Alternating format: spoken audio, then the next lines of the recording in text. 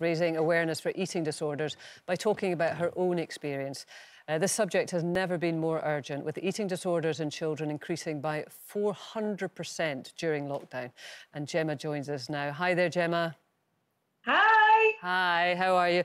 These are really shocking figures, Gemma. I mean, do they surprise you? No, they don't. I think lockdown has created a huge pressure cooker for us all, and especially with eating disorders. Eating disorders are a mental health illness which are based around food being the symptom and not the cause. And I say that when I mean it's a mental health illness where we use it to control things that we can't externally control. And we're living in a day and age now where everything is out of our control. So I'm not surprised by the rising catastrophic number of eating disorder issues in the country at the moment.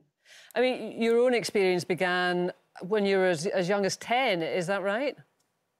Yeah, I was 10 years old, and in hindsight, I realised it was down to the bullying. I couldn't control what people were saying or doing to me, but I could control what went inside me. But at 10 years old, I didn't know that. I didn't even really understand what anorexia was or an eating disorder, and I certainly didn't know how to articulate it. And my parents took me to the doctor because they spotted the warning signs, God love them, but the doctor turned me away and said I wasn't low enough in weight to have a problem.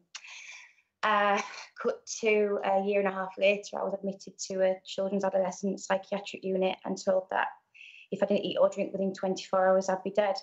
And thus began 13 years narrative of my life, battling and fighting for my life with an eating disorder.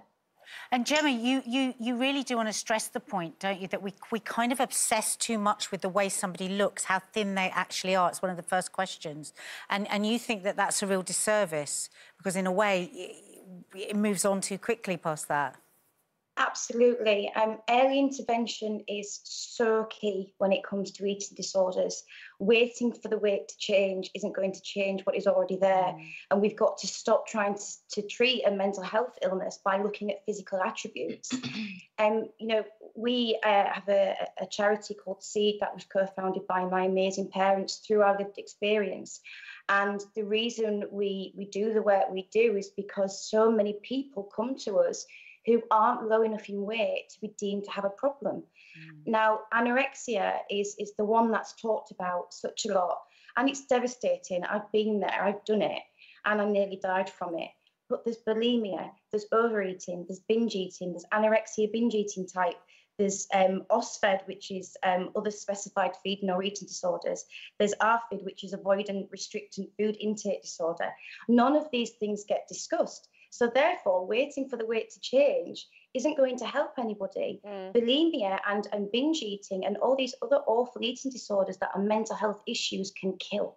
Like, it's got the highest mortality rate of any other mental health illness, and we need to start taking it more seriously. And Gemma, what about sort of state help? Because at the minute, they get involved really late in the process. Is that like a false economy? Should they get involved earlier? I've got to be very careful where I go with this, because I don't want this to be about pointing fingers and blame, because that's not going to change the narrative or get us anywhere. But early intervention is not being implemented, and it's not being seen as a priority. Now, I know that 500 million has been pumped into the NHS and mental health services for next year, but in my honest opinion, next year is too late. I've been going through this since I was 10 years old, and I'm well and recovered now.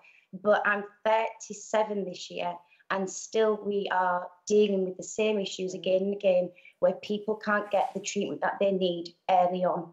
And it's wrong, and it's costing people their lives. Gemma, I'm really grateful that you're being so brave and speaking so beautifully on such a difficult subject, even for you personally. Can I ask you, you talk a lot about early intervention. For any parents out there that are watching today, what should they be looking for? What are those signs? What differentiates it from it just being a phase that their teenager may be going through, or young person may be going through, and a serious mental illness that is an eating disorder? Can you give advice? What advice would you give a parent? It's so difficult, Kelly, because a lot of it is to do with the mental health illness. It's very silent, and an eating disorder is very clever and a very manipulative enemy. to somebody, and they will be secretive, they will make the person be secretive, they will control things that normally the person wouldn't do, and it's very hard. It's not always about the physical, it's not always about the weight loss, it's about the demeanour of a person.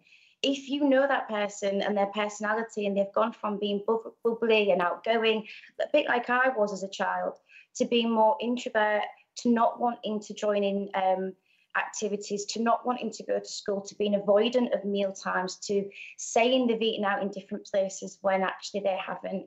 And it's also very difficult as well with the world that we've been living in lockdown, because those secretive habits are now right under the telescope. So I think it's really important to reach out when you see behaviours in that person's characteristics changing, because one thing an eating disorder loves more than anything is to focus on the eating disorder.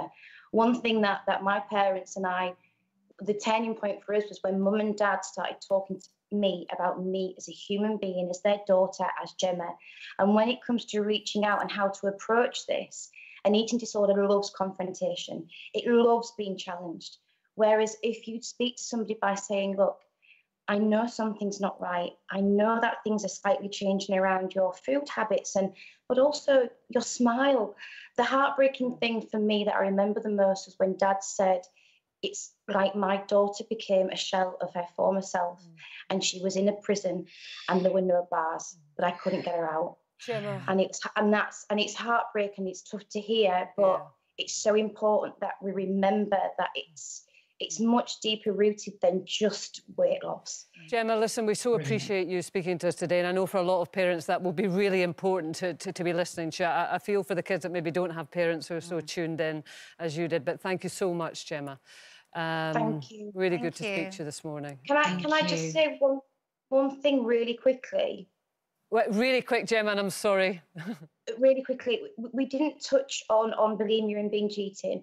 I really want people to know that there's no stigma or shame attached to that. More and more people are struggling with it at the moment, and they must reach out and get help. Speaking is so key. You've got nothing to feel embarrassed or ashamed about.